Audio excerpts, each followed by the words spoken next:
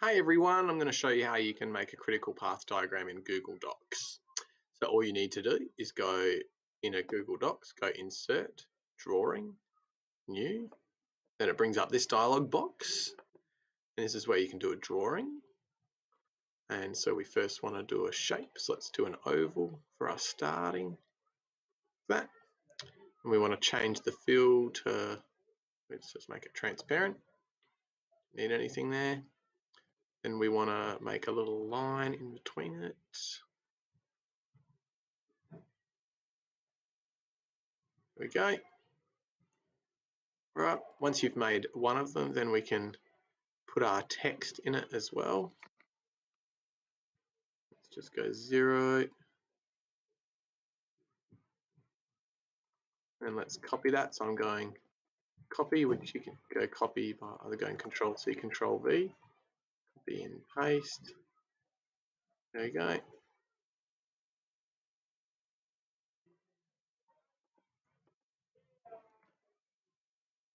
Might just make that a little bit bigger so that if there's two numbers, it fits.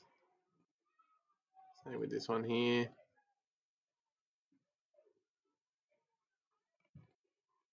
Good.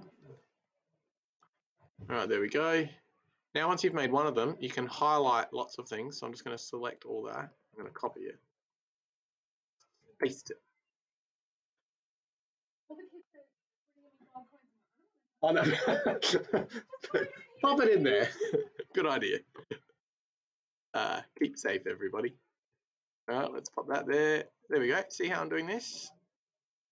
And we'll go there. We'll go there. Cool. I've made my little tasks. Now I'm going to make my arrows. Here we go. Here's my arrows.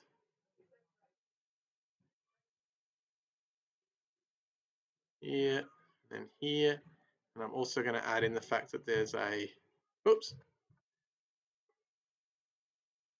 arrow back. There we go.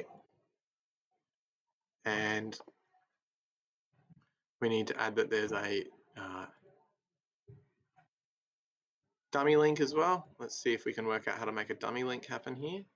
So when you choose an arrow, you can make it dashed. Look at that. Either with the dashes there or with the dashes like that. So that makes it a dummy link. Cool. Then we just need to add our times and things, don't we? So let's go that. That's A5. You can rotate it like that too.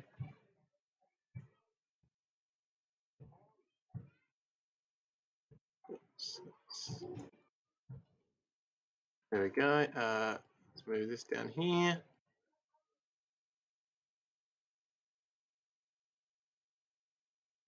And then let's do another one. C3, etc. Let's make another one over here. D5.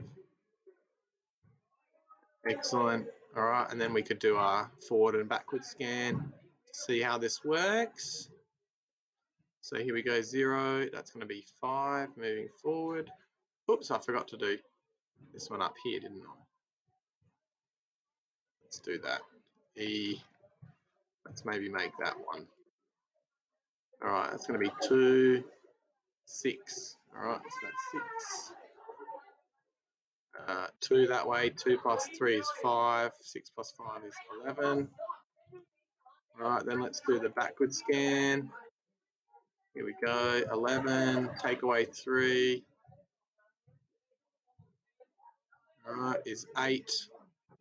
But there's 6 there, so we're going to put 6 there. And I'm going to put 8 on there because the latest starting time for activity C is actually 8. And then 6 minus 2 is actually going to be 4. So let's put a 4 on the line there. Let's move that over so that it's clear what's what. There we go. And let's do this over here. We've got 6, take away 1 is 5. There we go. Nice. So there we go. That's how we do it. Oh, we've forgotten a couple of things. Let's do our start. Let's do our finish as well. Save and close it. There we go. That's how we do a forward and backwards scan on Google Docs. Oh no, I've just noticed that I've made a mistake. But luckily on my digital version, I can just double click on it and then I can go in and edit. The mistake I've realized I made was I forgot to put a 2 there. Oops. I'm going to need to move that start thing out the way. There we go. I can pop 2 there.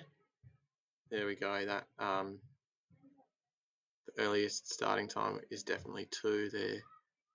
0 plus 2. There we go. That's better. Excellent. Happy days. We're done. Happy critical pathing.